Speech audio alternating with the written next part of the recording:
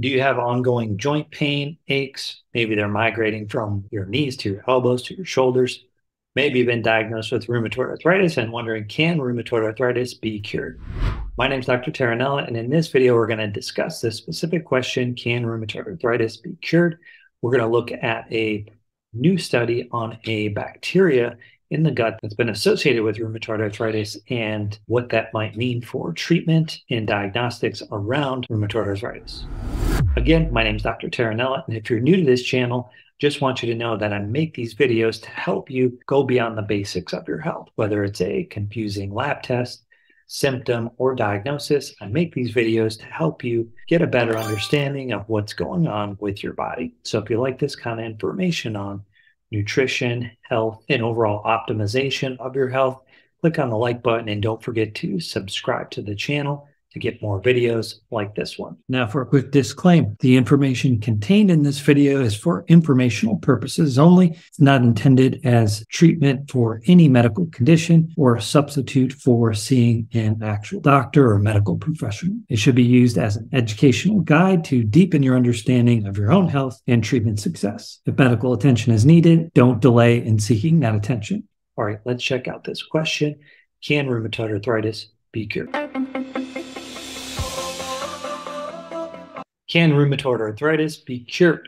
Well, before we look at whether or not it can or can't be cured, first let's discuss what this actually means to be cured from rheumatoid arthritis. So when it comes to rheumatoid arthritis, or any autoimmune disease for that matter, you have to consider the long-term consequences of this upregulated immune activity on the joints and the tissues of the body, depending on which particular autoimmune disease you have. In this case, it's going to be your joints. In that regard, the lack of symptoms like pain or discomfort in those joints doesn't necessarily mean that there's no activity or upregulated immune response in the joints themselves.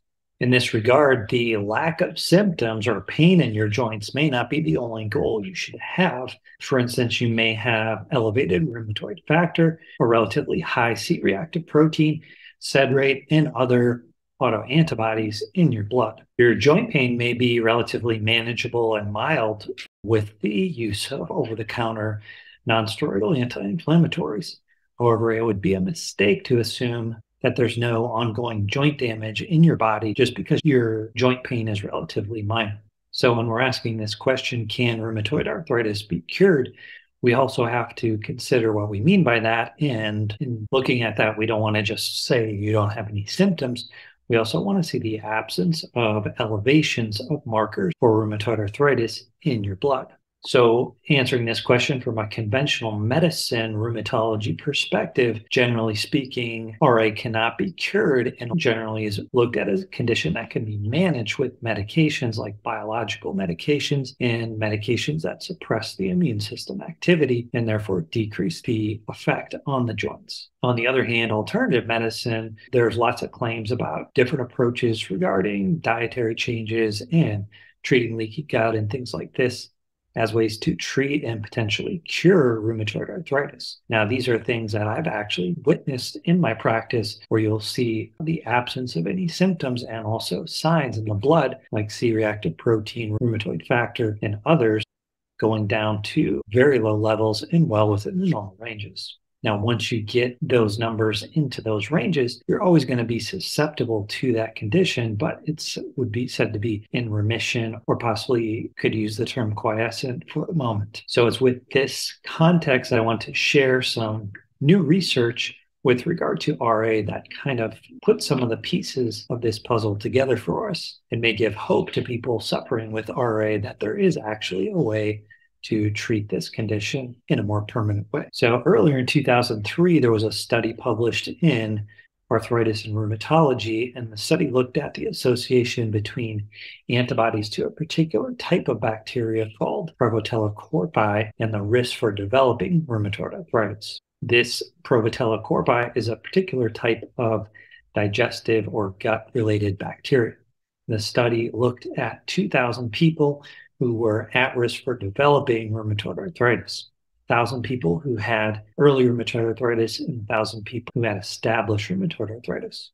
And the researchers measured the level of antibodies to this particular bacteria in the blood of all the participants. And the study found that the people who had higher levels of the antibody to the Prevotella corpi bacteria were more likely to actually go on and develop rheumatoid arthritis. In addition, they also found that the levels of antibodies to this bacteria were higher in people who had early rheumatoid arthritis and in people who had established rheumatoid arthritis compared to people who were simply just at risk for developing rheumatoid arthritis. And the study's authors concluded that this antibody to the bacteria may be an early detector or biomarker that can be used for rheumatoid arthritis diagnosis. Of course, they went on to say that more research is needed to determine whether the presence of the antibody can be used to predict who's going to develop or at risk for rheumatoid arthritis.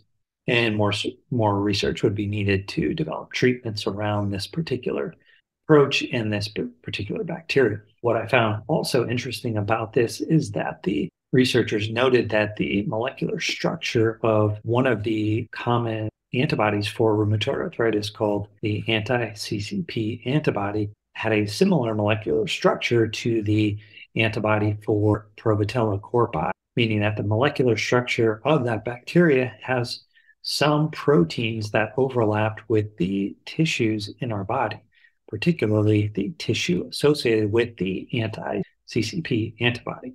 So this suggests that the antibodies to the Prevotella corpi may be produced in response to the presence of that bacteria kind of pushing through the digestive lining or getting a little overactive, and the immune system's now producing antibodies to keep that bacteria in check. However, through molecular mimicry, the immune system can make a mistake when it's trying to make an antibody to that bacteria. And just one amino acid or a few amino acid changes in trying to target that bacteria can end up targeting that CCP tissue instead of the bacteria that's in the gut. Once that molecular mimicry or mistake is made, then you have rheumatoid arthritis. You can't really unwind that. That means every time the immune system is trying to attack that bacteria, it may or probably likely will produce antibodies to the tissues of your body as well that are reflective of that CCP tissue. Another relatively recent study found that people with rheumatoid arthritis were more likely to have leaky gut than people without rheumatoid arthritis. Now, there's lots of debate on what actually leaky gut is and how you diagnose it. So I wouldn't take this study as definitive evidence, but adds to the supporting role of this leaky gut and bacterial issue may be contributing or as the actual cause for rheumatoid arthritis. There's also studies looking at treatment with antibiotics getting improved symptoms and signs in those with rheumatoid arthritis. So can rheumatoid arthritis be cured? Well, all in all, these studies suggest that leaky gut, and in particular, this Prevotella corpi bacteria, may play an important role in the development and severity of rheumatoid arthritis. Of course, more research is needed to confirm these findings and to further develop the diagnostics around this particular bacteria and its association with rheumatoid arthritis. For me, it definitely adds to the growing knowledge that leaky gut and the immune system are an important part of treating and reducing the symptoms and signs of autoimmune disease in people with rheumatoid arthritis and other autoimmune conditions. Of course, treatment for something like this can be fairly nuanced and should be done under the supervision of a doctor or qualified medical professional. So make sure you consult with them before taking anything into your own hands. All right, how'd I do? Did that help you better understand this question? Can rheumatoid arthritis be cured? Hopefully it does, and hopefully gives you a better understanding of what might be going on in your body if you have autoimmune disease or rheumatoid arthritis. If you do have follow-up questions on this topic, drop them in the comment section. I may do a separate video on that topic. Definitely try and answer your question. Thanks again for watching. We'll see you next time.